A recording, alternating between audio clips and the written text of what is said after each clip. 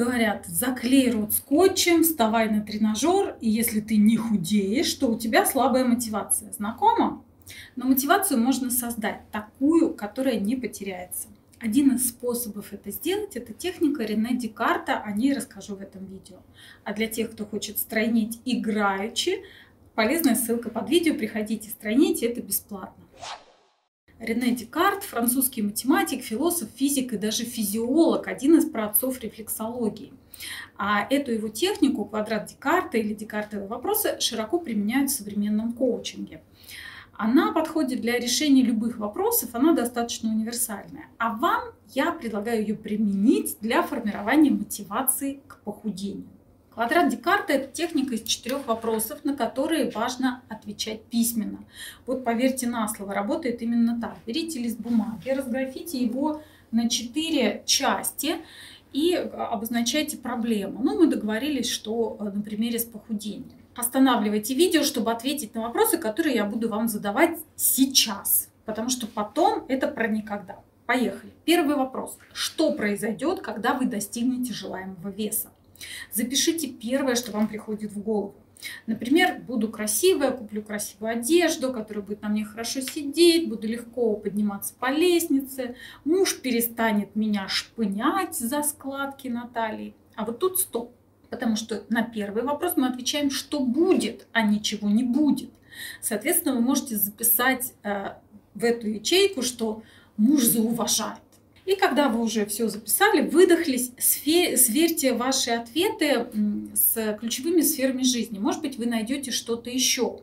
Например, а что произойдет со здоровьем, с отношениями, в том числе с детьми, с друзьями, там, с коллегами по работе, с другими значимыми людьми.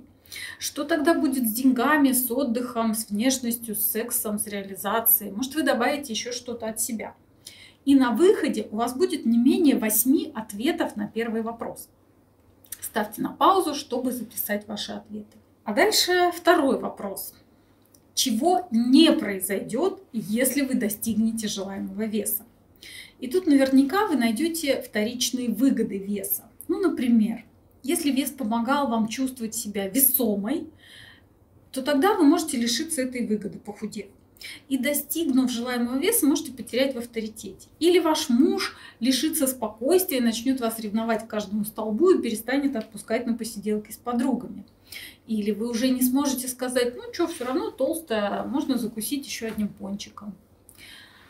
Потому что когда вы достигнете желаемого веса, в нашем сознании сидит, что пончиков уже не будет. Это не совсем так. Ну, это уже другая история, про это другие видео на моем канале. Так вот, что будет утрачено с лишним весом? Ответьте себе честно, и насколько эти потери для вас значимы. Кажется, что вопросы простые, но не обманывайтесь.